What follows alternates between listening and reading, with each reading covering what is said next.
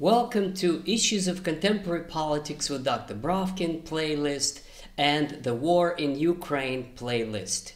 The topic of today's presentation is the state of the Russian army.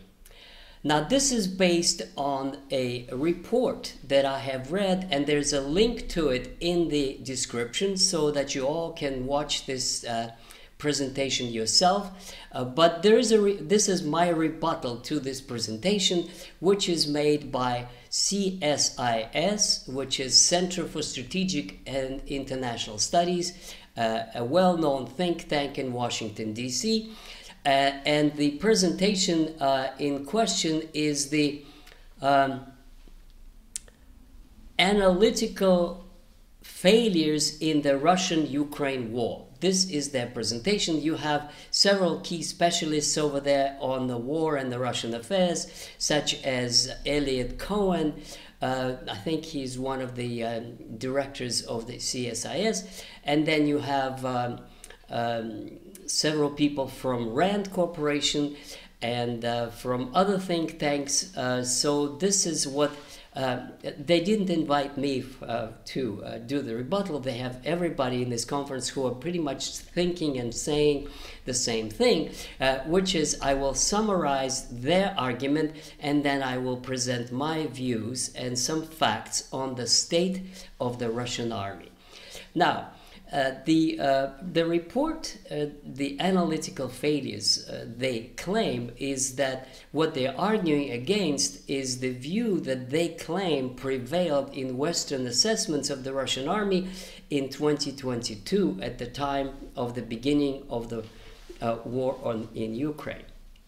And what they say is that there was high expectation that Russian army would perform well, that it would take Kyiv in 3 days, and there were all these reports that it was going to take Kharkov in a day or two, and then they will land and take Odessa, and none of this materialized. And so they say this is their main thesis, is that the Western perceptions and assessments of the Russian army were vastly exaggerated. And in fact, they claim that it was an overestimation of Russian army strength, that the Russian army was corrupt, that the Russian army had outdated equipment, that the Russian army failed miserably in 2022 when it was pushed out. This is the narrative that they accept, pushed out of Kyiv and pushed out of Kharkov, and then it was pushed out of Kherson, and therefore it had tremendous difficulties. And with the help that came from the United States to Ukrainian army, they could have, and this is the key, they could have had a victory over the Russian army. Now, these people seriously are saying that if the United States had given all the help it could have given, more than it had given, Ukraine could have prevailed over the Russian army. I absolutely, totally disagree with this assessment. I think it's as wrong as can be, and I will try to show you why. Moreover, what really bothers me when I look at these people is that they don't understand the Russians. They don't know Russia. They don't know how it works. They cannot explain how Russia managed in 2 years to quadruple its military production.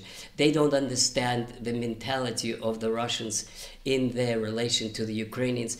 They really know so little, and I'm so surprised that people who claim to be such specialists have very limited knowledge of the condition of the Russian army and also of the Russian mentality. So let me start my rebuttal. The first important thing is that the narrative that the Ukrainians pushed Russians out of Kyiv is simply wrong and simply not factually correct, because, as President Putin many times explained, the purpose of the special military operation was to force Ukraine to negotiations. And it was the French, I believe he said it was Macron, who asked him to withdraw Russian troops from Kyiv so that not to have negotiations, as Putin put it, with the barrel of a gun pointing at the head of your partner in negotiations. So as a gesture of goodwill, the Russians withdrew from Kyiv. Now, Kharkov, it was a little different. Indeed, at that time, Ukrainian army was mobilized and it had 600,000 men in arms, and the Russian army had 200,000. And indeed, in the August-September 2022, the Ukrainians did push out. In fact, the Russians withdrew to better prepared positions from around Kharkov. And this is where the line approximately is today. Now, in a lot of criticism in respect to 2022 are correct. That is to say that there was serious corruption in Russian army, revealed recently, but that probably in the Ukrainian army it was worse. In fact, Russia didn't have that many drones, and this was a new feature of this war, and this was a sort of casualties were suffered by the Russian troops for the lack of drones. Also, Russians had outdated kind of World War II approach to fighting, which was tank concentrations and tank armies, which in the days when everything could be seen and American intelligence passed on to the Ukrainians, it really was not very effective. However, what they failed to mention are two important things. Russian offensive, Russian war, conduct of war against Ukraine, both in 22 and to the present day, is not the same as what the Israelis are doing in the West Bank or in Gaza. In other words, there is no carpet bombing. So yes, the Russians are destroying their facilities, electric facilities and military facilities and their factories and so on, but it's not the goal to destroy Ukraine as such. Now also, don't forget, some Western analysts admit that if Putin's goal is to incorporate large chunks of Ukraine into Russia, they don't want to have a waste field over there. They want to minimize the casualties, and especially of their own soldiers, in order to conduct this war in a limited way, something that the CSIS critics do not take into account.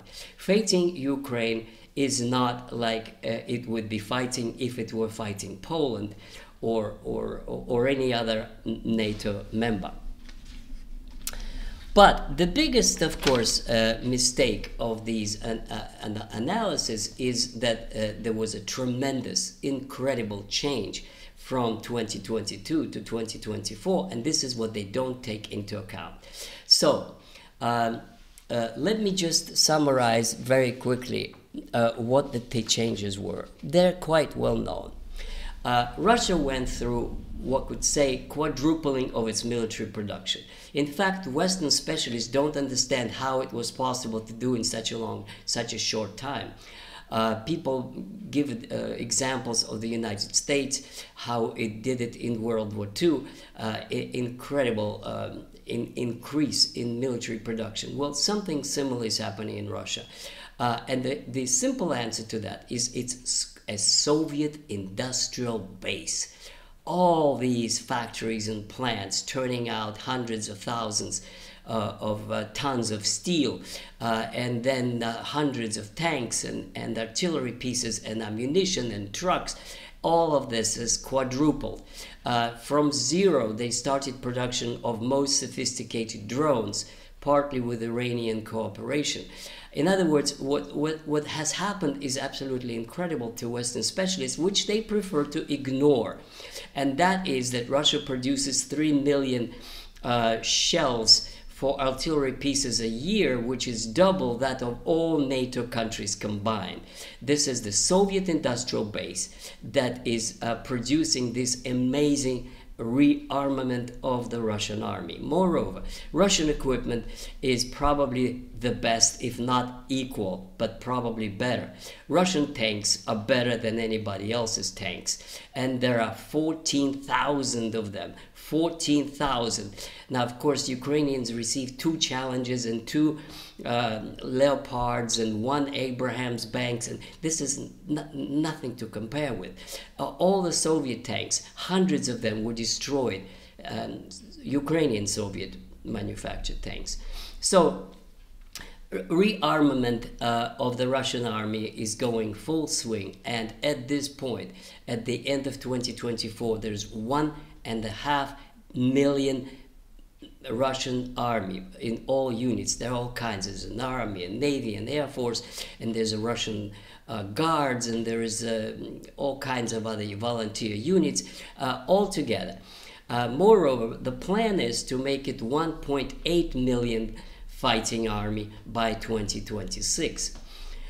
So this is in terms of the quality of ammunition and technical base. As I said, it's 14,000 tanks. Russian aircraft is slightly smaller number than the American ones, but they are equal in their capacities, such as Su-57, Su-30, MiG-29, and there's a total command of the skies over Ukraine, and of course this is felt in the current offensive. Now, the trump card, so to speak, of the Russian army, or the most powerful of its ingredients, is the air defense system S-400 and now S-500, and also Russian hypersonic missiles.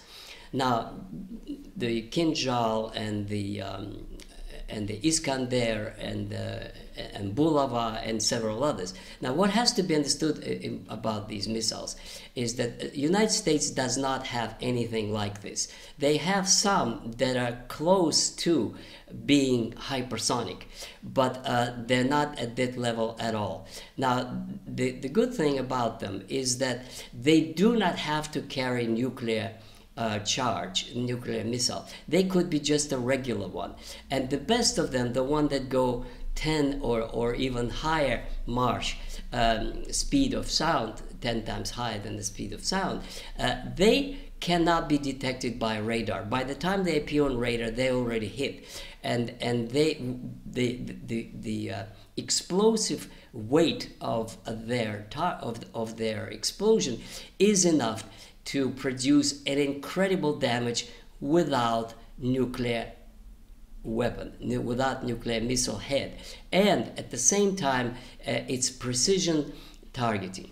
So let's just imagine for the moment that what Stoltenberg and Rutte, the new Secretary General of the NATO, let's imagine for the second that they want Ukraine in NATO. It was confirmed yesterday. Rutte, the new secretary, says the place of Ukraine in NATO. Okay, if it is in NATO, if it's admitted, let's admit for the moment, although it's not going to happen, that it is admitted in NATO, and NATO joins the war against the Russian army.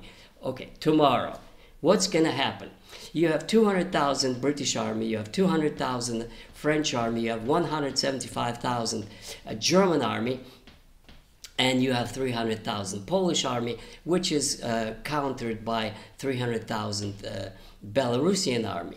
So all these Western armies combined is still not going to be enough to fight the Russian army in numbers. And of course, in equipment, the Russians are now superior and producing more than all NATO countries combined. Now they say, what if Americans joined in?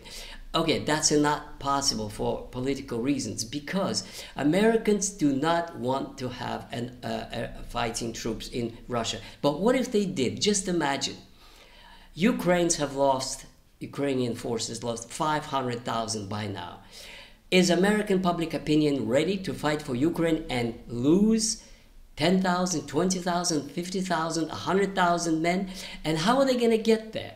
Are they going to go by ships? Would the ships not be torpedoed by the Russian submarines? How are they going to get 500,000 troops to fight the Russians? And even if they did, it would be, okay, 1 million of NATO troops, 800,000, against 1.5 million now.